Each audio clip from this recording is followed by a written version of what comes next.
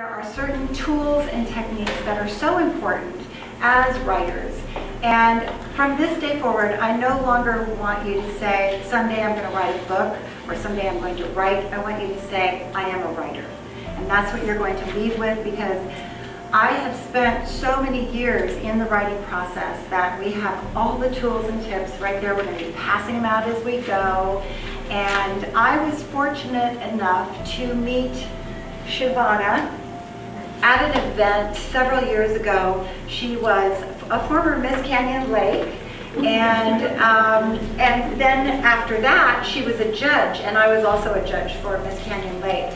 And we sat beside each other at our luncheon, and she said, you know, I always wanted to write a book. There it goes again. Every person says that to me as soon as I say, yeah, I'm a writer. And so she said, could we have coffee? Oh, could we have coffee? And I said, great, let's have coffee. And so at that point, I hadn't decided to do anything formally. I was thinking about doing formally classes, coaching, but I hadn't done it at that point. And I think it was Chevonna who actually inspired me to start formulating the ideas for doing this, because there's nothing that I love more than writing, but also sharing what I know and sharing how to write. I wanted to share a dozen reasons for you to write. And these are sort of fun because I don't know how many of you have thought why you wanted to write, but here are some reasons that writing can actually benefit you. The first one is, all books are born from a story that is literally bursting inside of you. So now is your time to let it burst. And you are a seed that is just about to burst into a tree of your legacy. Because what do we leave behind? We leave our stories, we leave our legacy. You know, I'll never forget when my grandmother died. She always used to make applesauce and apple pie. And when she died, I thought, but Grandma, you forgot to tell me how to make your apple pie. And that was like, my heart just broke, because for me that was my sharing time with her. I used to make apple pie with her. And so these are your moments, your stories. One of the authors that I helped last year, her son had passed, and she said, you know, I realized that he died not knowing who I am, because my stories lived inside of me, and none of my children know who I really am, and so I want to write a book about it. And she wrote her book, and it is published, and it came out in March, and her children are now reading it, and they said, Mom, I never knew.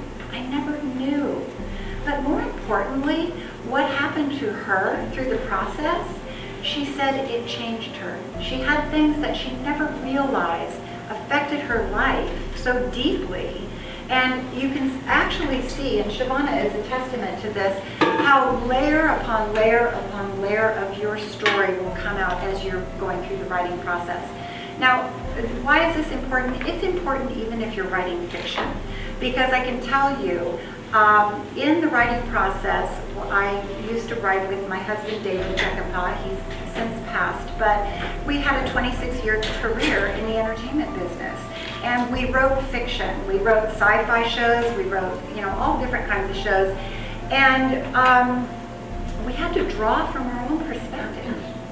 What would we do if we were that character? How would we react if we were that character? Stories that actually happened to me or to my husband went into a script. In fact, he did a movie called Man of the House with Chevy Chase and Jonathan Taylor Thomas and Farrah Fawcett. And that movie is actually a fictional story. However, it was based on my husband's relationship with my son in Indian Guides, when they went through Indian Guides together. And it was a blockbuster movie for Disney. And in fact, I think, as I recall, the Farrah Fawcett was named Sandy. And Chevy Chase was hilarious, as usual. But these are the moments that we were able to bring in our own stories and funny things that happened into our fiction work. So you see, writing your story and knowing your story is really the key to you being a writer of any type of work. So we're going to talk about more the tree of legacy as we go on.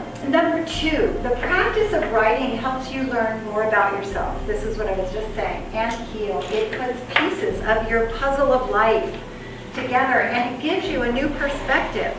Sally said, I'm not the same person I was from when I started my book to when it is now published. Number 3, it's exciting. There is no more exciting feeling than saying, I'm an author, I have a book. And for those of you who don't know, I do a Periscope program, live stream broadcasting every Monday through Thursday, and I have a lovely audience. You're one of them. You're one of them. And it's so exciting to get on there. And the first thing I say, for those of you who don't know me, I'm an author, I'm a writer. I've written 4 books, 2 of them award-winning, and I'm really, really proud of being a Yes. And those are proud moments. I mean, we have to start sharing our proud moments. I grew up in an era where my mother always said, Sandy, don't brag, don't brag, don't brag. You know, and that was sort of a thing in that era that we weren't allowed to shine. One of the things that it also does is, and we'll get into this a little bit later, but people want to know who you are. You need your credibility, right? Wear it proudly. My goodness. If I was up here and I didn't tell you that I had 4 books, would you even listen to me about writing, or that I had a 26-year career with my husband? No. This is why our stories are valuable to us. Every woman has a story. Every woman has a strength. Every woman has something to be proud of. Let it shine. This is the era where we can let it shine. Writing is an influential force in the thinking and actions of our world. Books motivate, encourage, explain, express, and change people. It takes writers to write those books. And you are going to be one of those. Number 4, writing a book can open personal and professional doors. Yeah. Matter of fact, you're going to be a very important speaker at a conference coming up, and she has a book. Yes. You know, that's huge. Books are the new calling card. If you have a business, if you're going up for a job, say you're going up to speak to an organization, and you have a book and the other person doesn't, who do you think they're going to pick? The book gives you credibility. It opens doors, speaking opportunities, media appearances, guest blog posts, and other exposure. And one happens, and another happens, and another happens, and another happens. Number 6, it frees you of your hidden secrets and exposes them to light. Ooh. This doesn't mean you have to end up publishing anything you're uncomfortable with, but you will have an opportunity to work out your stuff in writing, and you'll leave some of it, the pain, on the page. There is a reason why writing is used in therapy. Chevonna will talk more about that, but there was a study done by James Pennebaker in Texas University, and he said that something happens in the process of using your brain to emotionalize and then translate into words, going down your arm onto the written page. It's a relief. Okay, it gives your brain a workout. I feel exhausted after I write. There are endorphins flying from excitement, and it is really like the muscle workout for your brain, for the gym, like going to the gym for your brain. Writing makes you a better communicator and skill sharpener. You cannot write a book and not learn something more about words, about grammar, about commas, paragraphs, all of it. When you start to write your story, you become aware of new things that you can add to your life, new words, new things. And you start to criticize every other written item that you see. Like, wait, you start looking at books differently. I used to just look at a book and just read it. Now I look and say, the text on there, I wonder why they chose that cover, because when I was doing my cover, it just I look at everything different. It's true. Writing makes you a better communicator and skill sharpener. If you're a coach, a business owner, a pastor, a teacher in public relations, and many, many other areas of life, it raises the bar on your capabilities and your effectiveness. If you can't share a story in a good way, you are not as effective in communicating what you want to a friend, a client. My profession is real estate. I connect on a story level first. A lot of real estate agents know how to do real estate. All you have to do is, you take the test, and then you learn all the skills, and it's a learning process, yes. But a lot of people can write contracts, a lot of people can put stuff in the MLS, but connection is a whole different ballgame. A whole different ballgame. And if you learn how to communicate better, your story becomes an integral part of who you are. And interestingly enough, the universe works in very odd ways, but I'm always getting people who have experienced loss. And somehow, that has been the great common denominator in a lot of my transactions, because I'm able to share my stories of loss and give them a safe place to talk. You find your purpose. Writing is the greatest opportunity to sort through your life and uncover your life's purpose. All of a sudden you see layers of what you're really good at. What challenges in your life force you to make new skills and new friends and new connections. It's an amazing way to analyze your life and say, oh, that's what it all means. Number 11, writing is an investment in your future. Why? Because whatever effort, time, and energy you invest will benefit and enhance your life. You begin to feel the power of your own words, how you've layered on the life experiences to equal the sum total of who you are today. You'll discover how you can shape your next steps and choices in life. Writing your story is one way to project your future, and we're going to go into that a little bit later because we have a really fun gift for you. It's your life, your story. You get to choose how it ends, and there's one more. Books change the world. If you don't change the world, who will? This is when I experienced my dawn of conscious memory right here. That's my sister. This was at a birthday party. Yes, she is naturally ready. I need help now, but the dawn of conscious memory happened somewhere between the age of 3 and 6, technically. If it's before then, likely somebody told you a story and you kind of remember it a little bit, maybe, and you think it might be a memory that you have. But actually, your conscious mind wakes up, they clinically proven, somewhere between the age of 3 and 6. For me, it was 4. My mom was standing right by I could see her in the distance, standing at the sidewalk, waiting for me to be dropped off.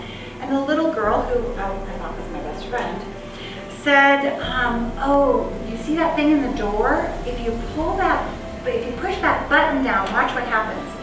So I pushed the little button down, and I thought, oh, well, what's going to happen? Then it pops up, and I thought, well, that's funny. She says, now lift it up and stick your finger down there and see what happens. Well, I stuck my finger down there, and it was a cigarette lighter that was red hot. Remember when they were in the doors? Red hot. And I pulled it out, and there was a circle on my finger, and I was so upset I wanted to cry. And I stuck my finger underneath my leg because I didn't want her to see that I was vulnerable, that I had this thing happen, because she thought it was so funny. And I thought, oh my gosh, you know, this changes everything. I feel so like she hurt me. And, but yet it was such a joyful day because I got to go to a birthday party and I felt so independent and got to wear my party shoes and everything, and it was such an exciting day. So I stopped, so I got out of the car, and my mom said, did you have a good time, Sandy? And I threw my arms around her, and I didn't cry, and I didn't tell her, and I said, it was great. She said, well, that's great. Do you want to do that again? I said, yes, I want to go. I want to be able to go places again. And so why I didn't tell my mother, I don't know. I can look at it from many different perspectives. I think it was exerting my independence. It was the first time I'd ever lied to my mother. I didn't tell her. I should have told her. You know, sometimes we don't. And yet it was the happiest day because I got to go to a birthday party. So that was my dawn of conscious memory. So think back. That's the first thing you're going to put on your timeline. Dawn of conscious memory. That says DCM right on the beginning of yours. Write with a pencil. Because I guarantee you that when you start writing in a pen, you're going to say, oh, but now I remember this. and now I remembered this. And you can either do it in ages. Oh my God, I show how old I am. Or you can do it in years. However you want to do it is going to be fine. But start just with a little trigger. And I'm going to give you, why are these lines some longer than others? Because some of the events in my life had more meaning than others, and I started doing that, but then I sort of abandoned that idea because this is a very brief timeline. The timeline I actually did is like this. But start with that, and then document in the next 5 minutes, document things in your life that are monumental. You know, if you talk to me about decades, you could have decades where you could talk about your life, the amazing life story of you. How do you do that? Well, your story doesn't necessarily begin from your dawn of conscious memory in your book.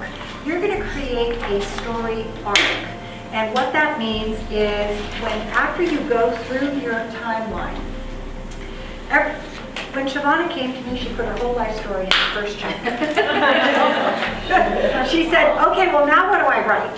Sandy almost broke my heart because I gave her my one chapter and I was like, this is good, this is good. This is chapter 1, this is going to be brilliant, this is phenomenal. I gave it to her and she was like, that's a chapter, that's a chapter, that's a chapter. I'm like, no, this is a good chapter, it's beautiful, I did it, it's right. Chapter 1, no.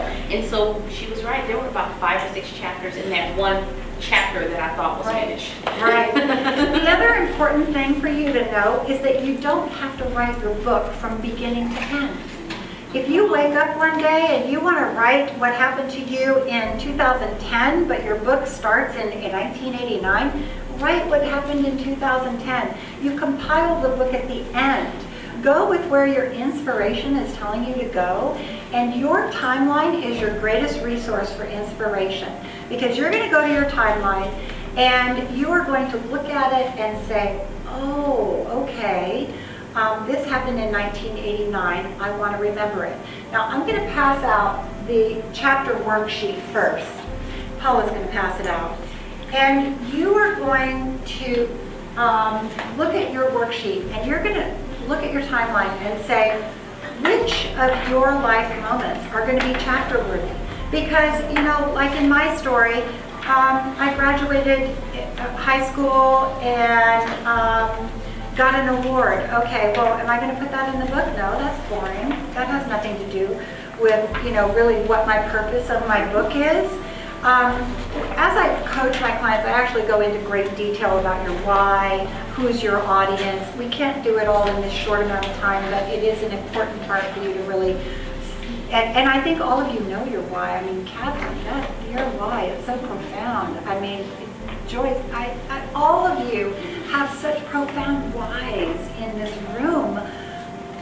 You know what, you always said the right number of people would show up, and I really feel like the right number of people showed up.